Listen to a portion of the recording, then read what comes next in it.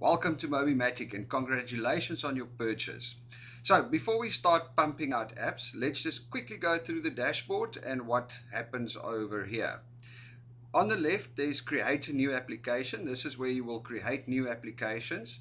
All your applications that you created will be listed down on the left hand side here, where you'll be able to edit them from or add information to them.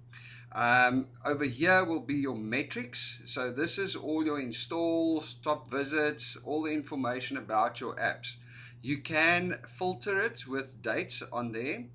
Then also on the dashboard, you've got your support tab. You can just click on support, which will take you to support, where you have your knowledge base, your forums, and all the normal information and support. Everything that you might want to know about Mobimatic, you'll be able to find there, and you'll also be able to get in touch with the developers.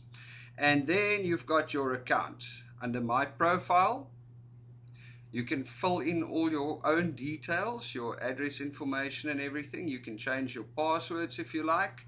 Then you also have client access. Client access is where you can give other people access to all or some of the apps on your Mobimatic account so that they can make changes and updates to the apps. So for instance, if you have created an app for a restaurant and you want them to be able to list their own specials and stuff, you can give them access to their app over here. Or if you've got an assistant that must do all your apps for you, you can also give him access over here. And there you go, that's your Mobimatic dashboard. Happy app creating. Cheers.